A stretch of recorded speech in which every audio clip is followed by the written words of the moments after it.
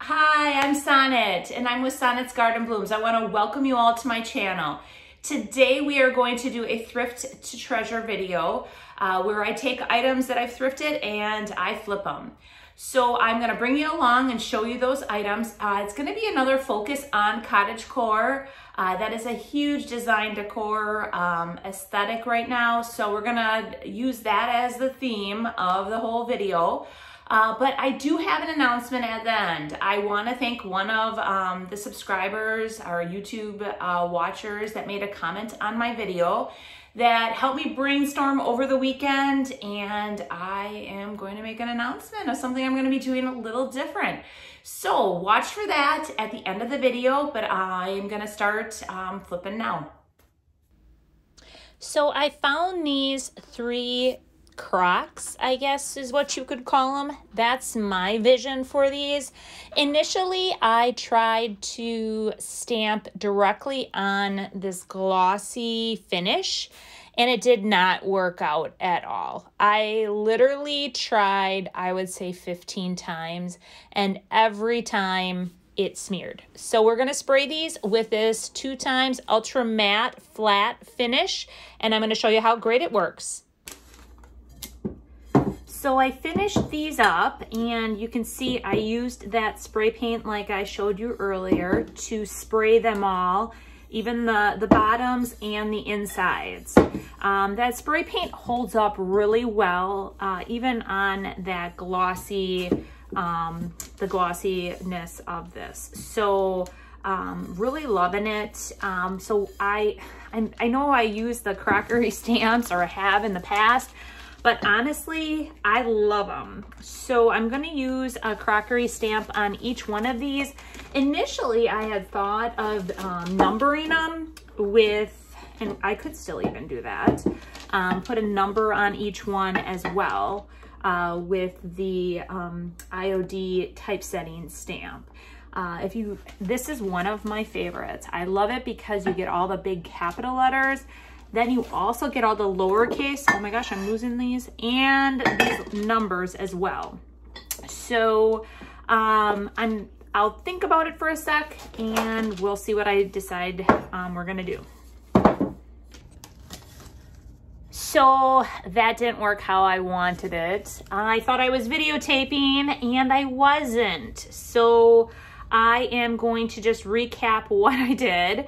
I actually took these are completely painted white.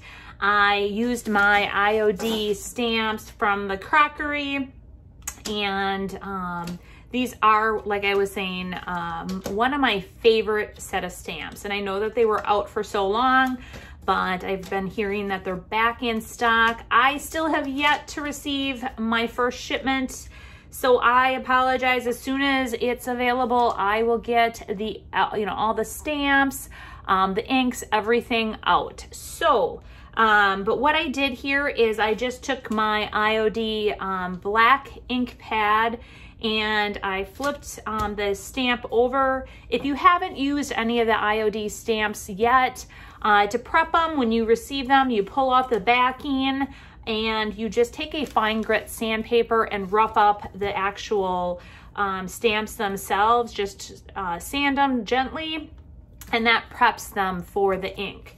Then you just take your ink pad. What I do is I like to store my ink pads ink down, so it brings all the ink to the surface of the actual pad, and then just take it and then dab, dab, dab all over. And then when you use these, you just centerize the actual stamp on there, and then you put it down on the surface. And then what I do is I just try to rub on both sides as is, and then when I pull it off, it will be completely stamped. It is much easier to stamp on a surface that is not slick than one that is very slick. So when these were that tan color prior, I tried to stamp on them because I thought, oh, they still look like a crock in a way. I had to erase multiple times. It wasn't like 3 tries and I was out.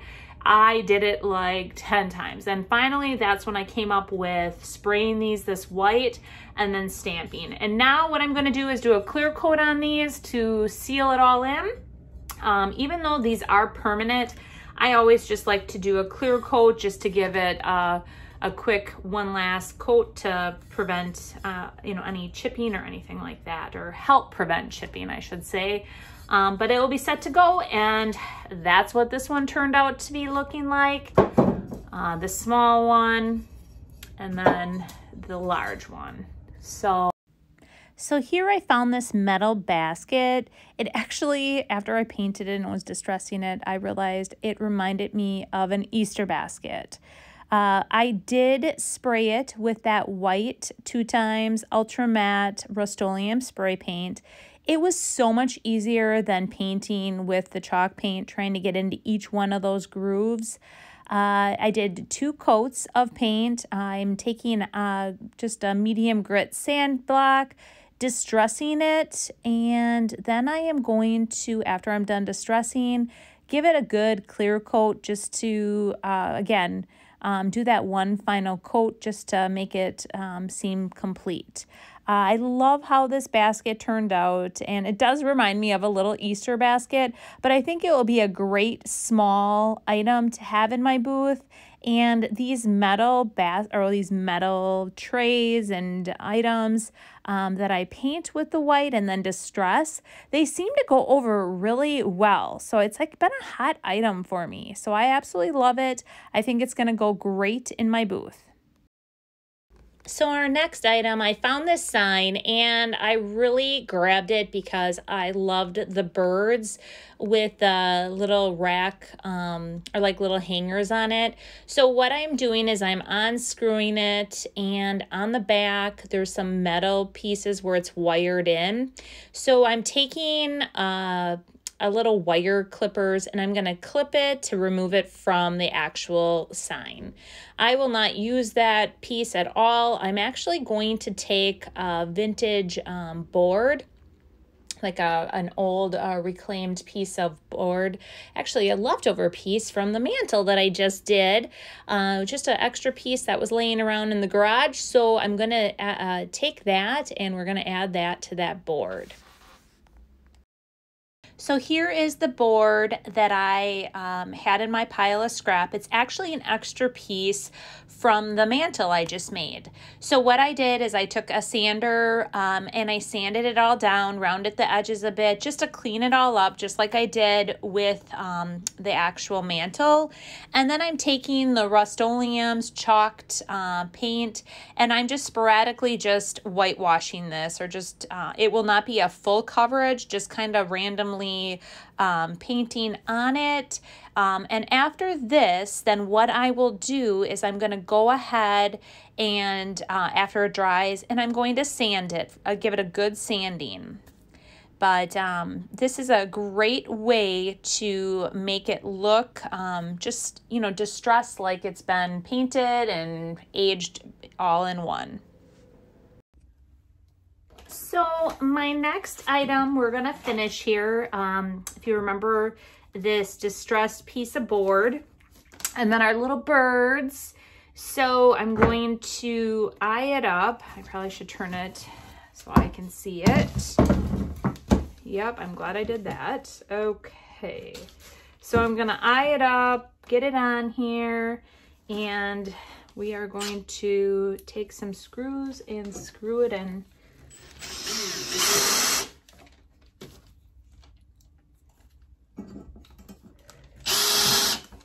And there you have it. And I absolutely love how it turned out. I think this might be one of my favorites. So I found this old crock. It didn't have a top or any markings on the bottom. So I decided to use a crockery stamp and add something to jazz it up.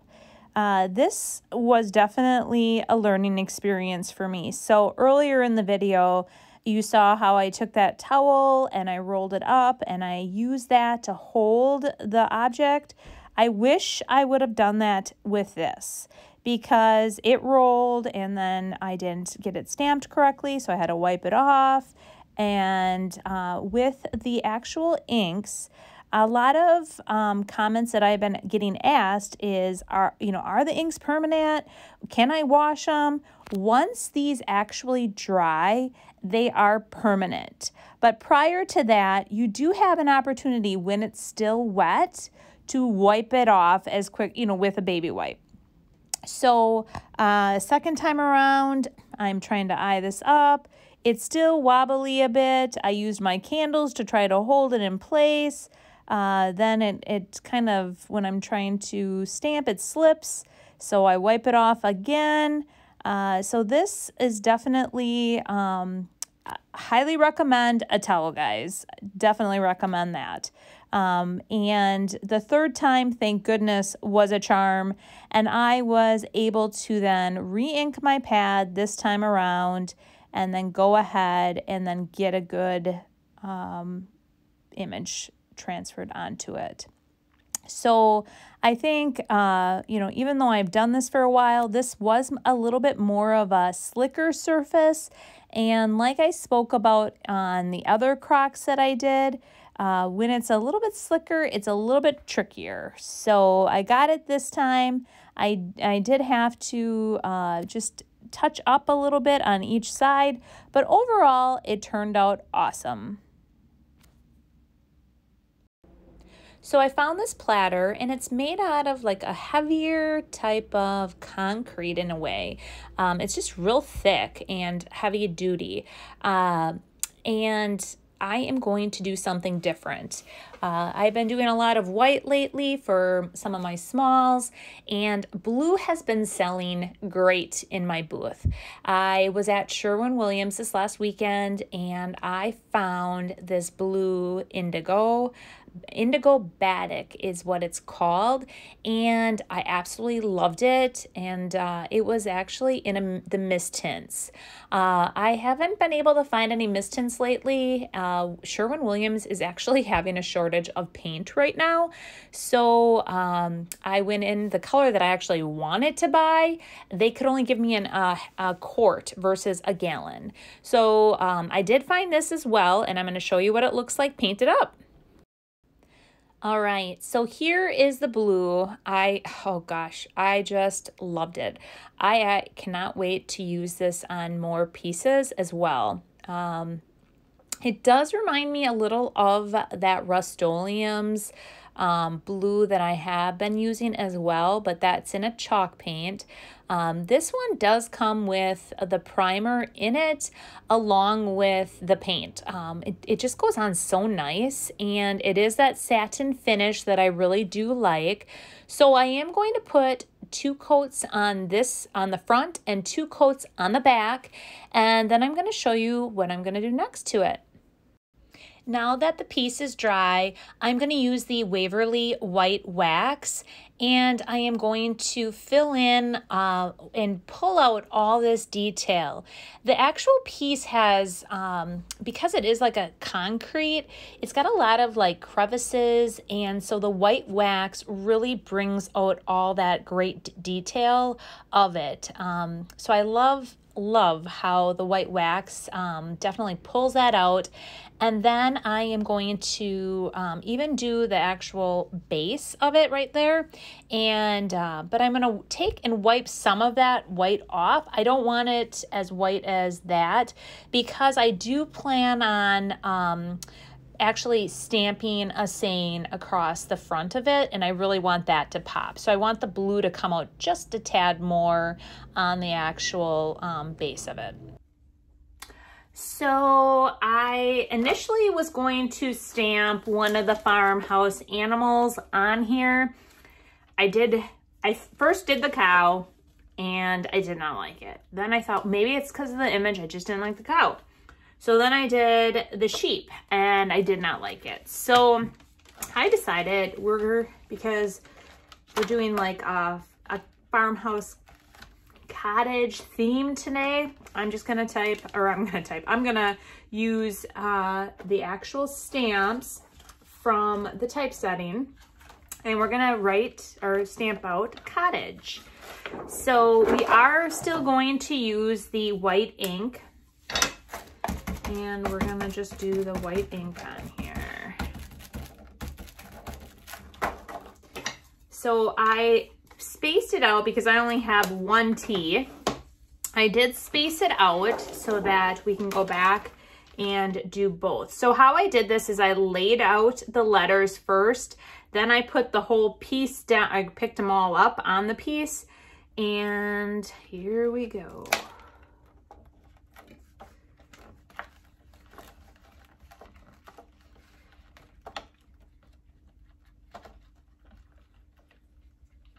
All right, and you guys know I'm a terrible multitasker. Talking and stamping are not my forte. All right, so I like how that all turned out. So let's wipe these off.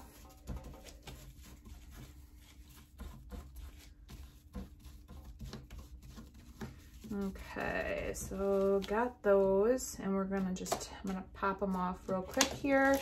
We're just gonna use the T again. I just like to clean the stamps right away. All right, we're gonna re-ink the T. And we're going to put it on there. Perfect. I love it. I love, love, love now how that turned out. I was not liking it initially, but I think it's turned out great now. Now I'm going to clear coat it after it dries. So this is dry now. So what we're going to do is use the Minwax clear acrylic, and I'm using satin today.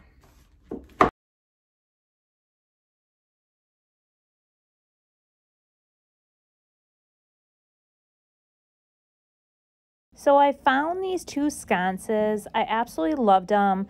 I've been looking for more sconces or types of things that I can hang on the wall as decorative pieces. So when I found these two, I grabbed them up right away. I knew initially that I wanted to spray them white, and I had this vision where I was going to put a wood piece or a piece of round wood on top.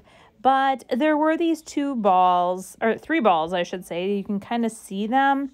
And unfortunately, that did not work out. So in the end, I had to remove the glue that I used and fix them up. But here you can see I'm distressing them, allowing the black to come through and just make it look a little bit more aged. I do like that distressed look. But I know some don't, so I did show you what they look like prior to doing the distressing. But here you can see I'm going to distress all the areas of the actual sconce, and then in the end I do apply a clear coat just to seal it all in. So here I found this 8-pack of these charger plates, and I absolutely loved them because they had metal and the wicker all in one. I definitely got a really good deal on these.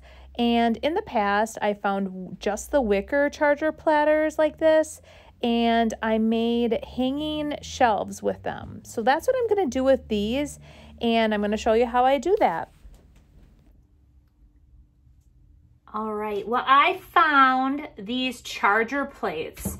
So in the past, what I have done, I found some really pretty wicker ones, and I actually drilled like 3 holes in the wicker, and then I strung through some rope, and I created like hanging shelves.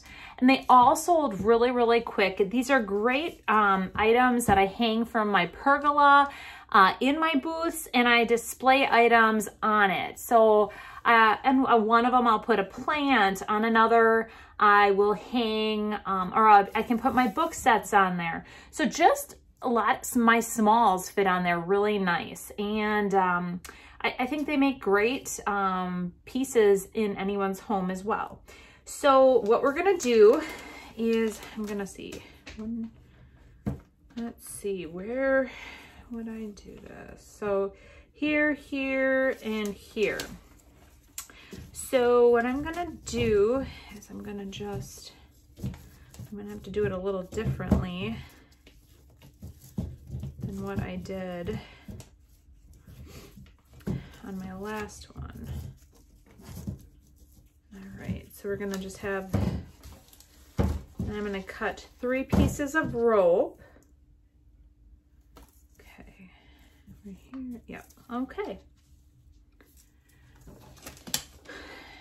And we're gonna try to make all the pieces roughly the same length.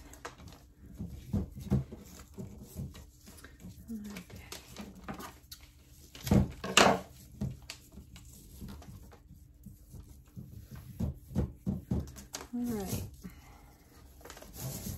But these turned out awesome the last time, and I sold the last ones for roughly $18 each. And they sold pretty quick, so.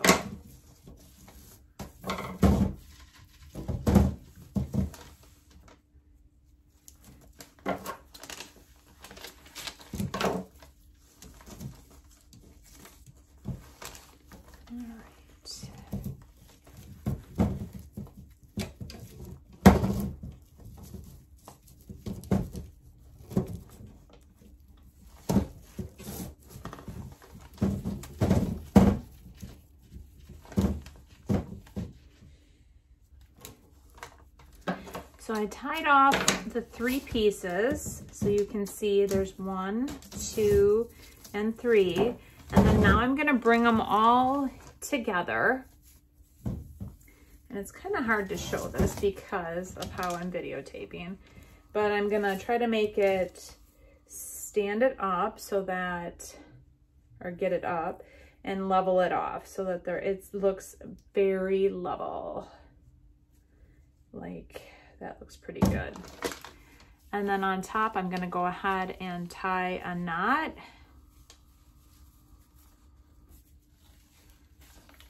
And then, so you can see like the knots like that, and it's a hanging, then it hangs.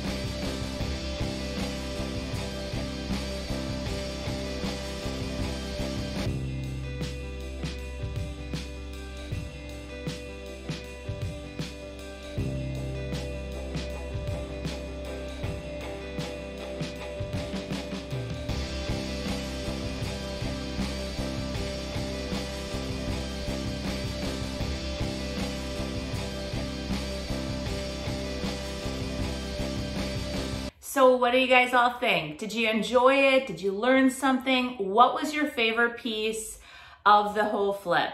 I personally, I think I loved the plate the best. I am absolutely loving working with blues. I have found that they are moving really quickly in my booths, and that brings me to my announcement. So one of the subscribers recently did ask a question about the blues that I use in my booths. What's selling? What are the hot colors? Tell me a little bit more about them. And that led me to think like, well, I can't really give her all the nitty-gritty details just on a comment. I mean, my post would be like a mile long.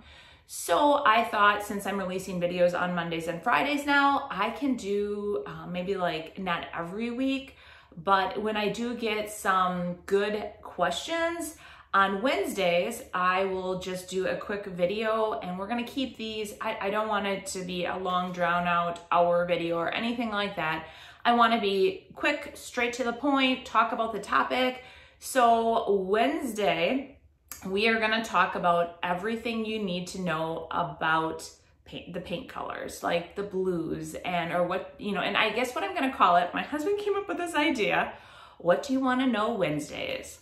So I'm going to put a post out on the community page, and I'm going to ask you, my viewers, what do you want me to talk about? What questions would you ask me that I could kind of surround a topic about? So this Wednesday is going to be about painting, and we're gonna kind of go around the blues and like those types of colors and what's been working for me, and we're gonna just dive into that topic. So if you haven't been to my channel before, I'm all about DIY, flipping. It's really about the day in the life of a small business owner. So go ahead, hit that subscribe button, turn on your notifications. So when I do release a video, you do get notified so you can watch them right away. And go ahead, like this video if it is something that you did like, and then make a comment. Let me know what, again, was your favorite item. All right, thanks so much. We'll see you, I guess, Wednesday. Bye.